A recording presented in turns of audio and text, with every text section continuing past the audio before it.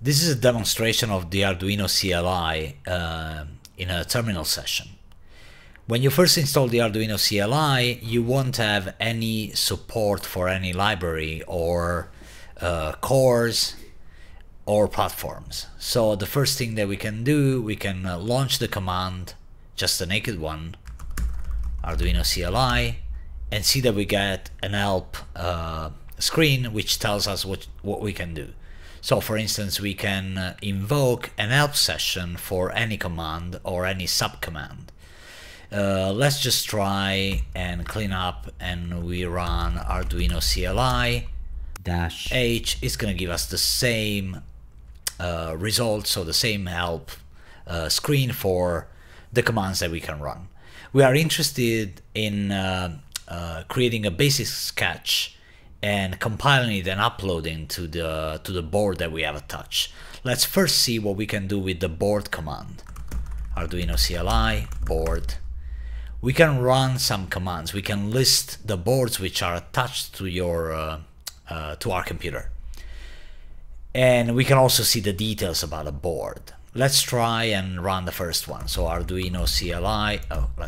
Arduino CLI board list. It's going to run through our USB connected devices, and it's going to show us the boards that we have connected. You can clearly see that we have an Arduino Uno and an Arduino Nano 33 IoT. These boards rely on two different cores. One is an AVR, so it relies on Arduino AVR, and the other one relies on the SAMD core from Microchip. And the FQBN tells us the fully qualified board name, which is in this case Arduino AVR Uno, and in the case of the Nano 33, it's Arduino SAMD Nano 33 IoT. This command is very helpful because it's going to tell us a bunch of things about the board that we have attached. So let's first see what we can do. We said that we have no cores. Arduino CLI core list. We have no cores installed, but we need to install the two cores for the two boards that we have connected.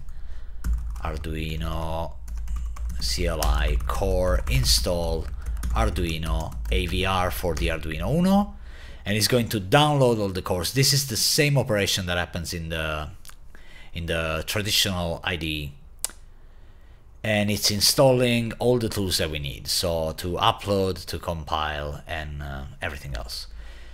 Let's try and run Arduino CLI core list. We now have Arduino AVR version 1.8.2. Let's install the other one. If we don't remember, we can simply issue the command board list, and we now know that we need to install Arduino SAMD. So Arduino CLI core install Arduino SAMD. This is going to go through the same process. It's going to download the supporting files and cores and specs for every board that we created.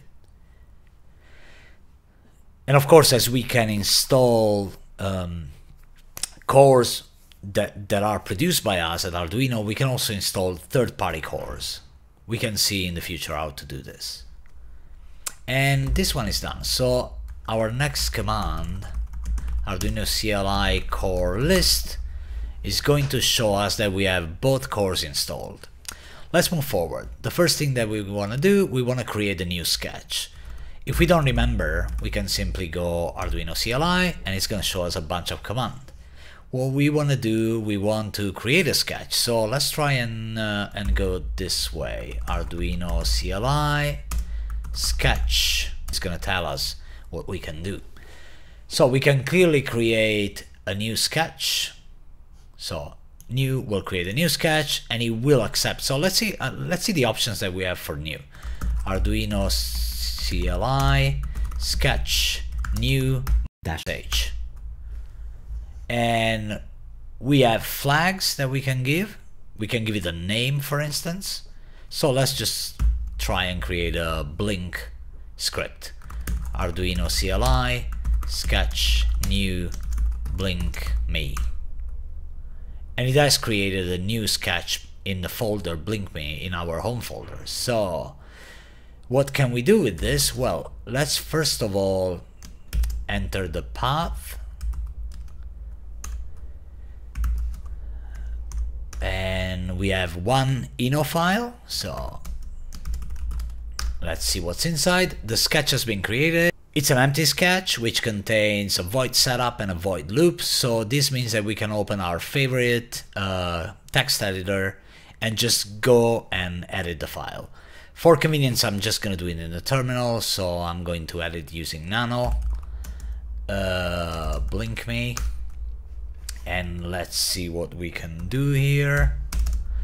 We can set, it's a blink example, so let's just set the pin mode of the LED built-in pin to output, so we can control it.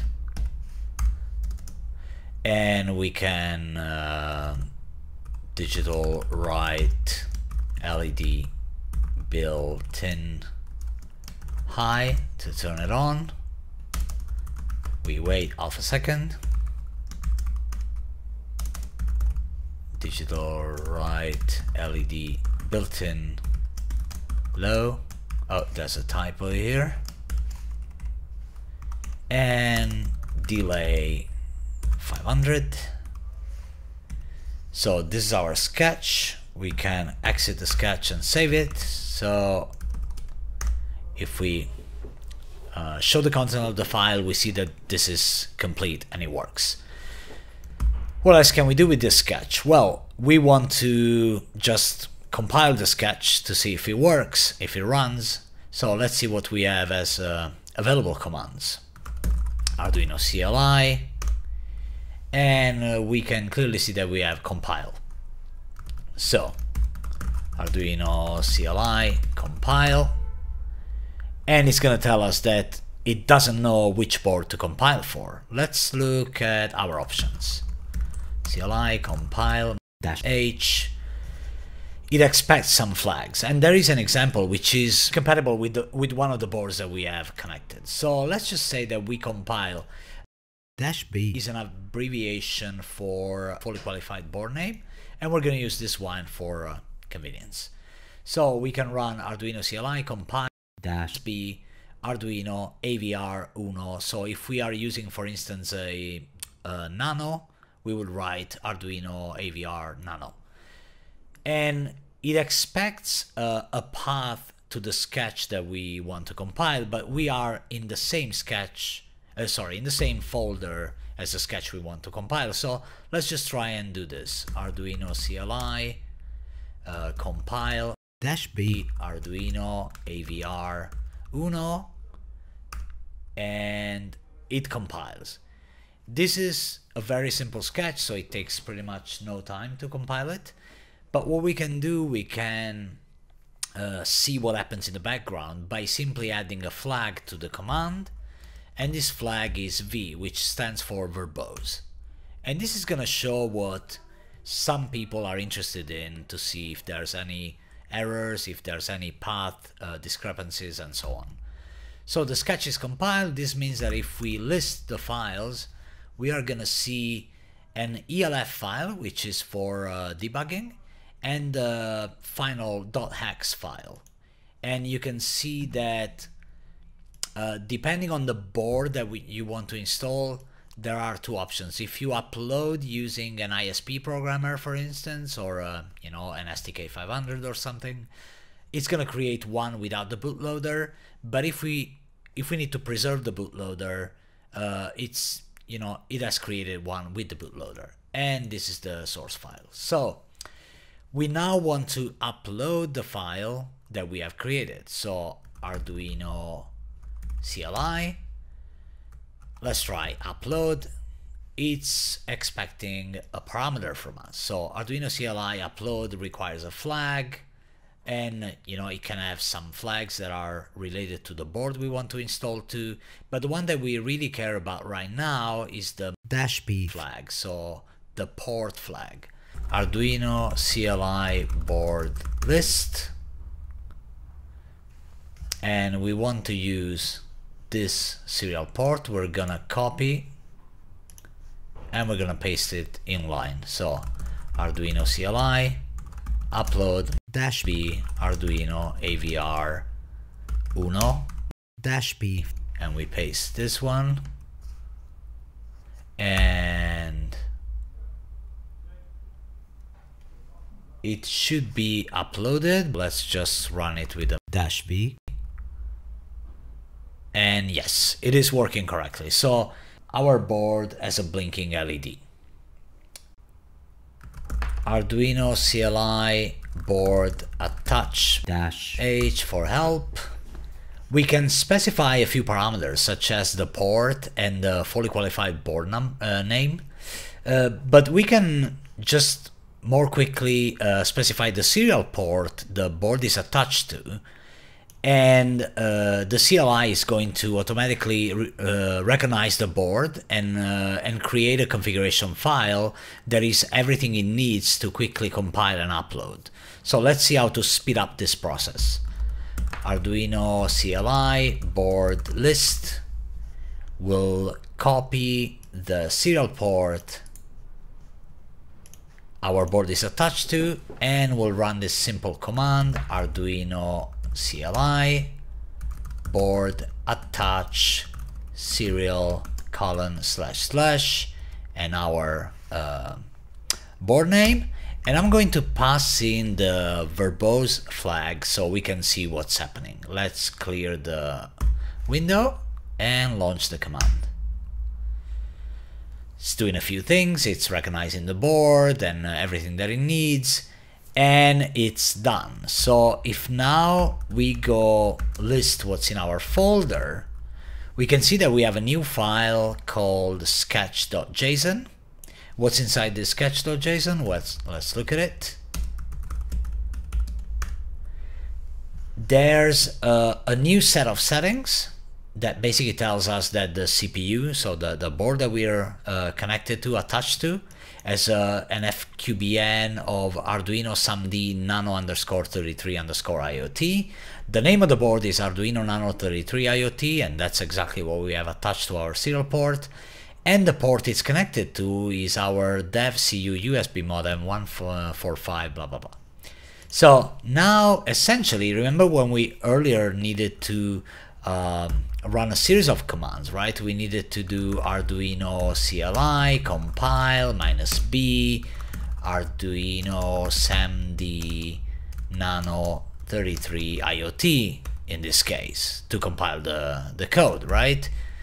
And right now we have an attached configuration. So basically all of this can be replaced by Arduino CLI compile. Let's pass verbose through, and you see the sketch.json file tells the Arduino CLI which target to compile for. And let's look at our files.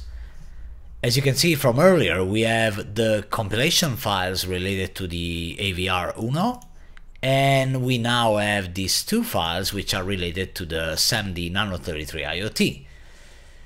And if we want to upload a sketch, we can simply run this command. So Arduino CLI upload -v, and in a moment we should be able to see what's happening behind the scenes as it uploads to our Nano 33 IoT. Done.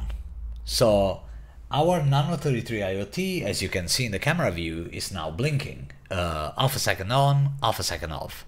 We can even do it faster. So you know when in the traditional Java IDE we just push the upload button, we can simply issue this command: Arduino CLI compile --upload, and it's compiling and it's uploading, and it's all done, just as quickly as we saw it. I hope it's enough as an introduction to the Arduino CLI. We really look forward to giving you more content and pushing this, let's call it, progressive tutorial forward with other examples, going through other supported boards, installing extra cores, as well as debugging and building applications for IoT connected objects. Thank you.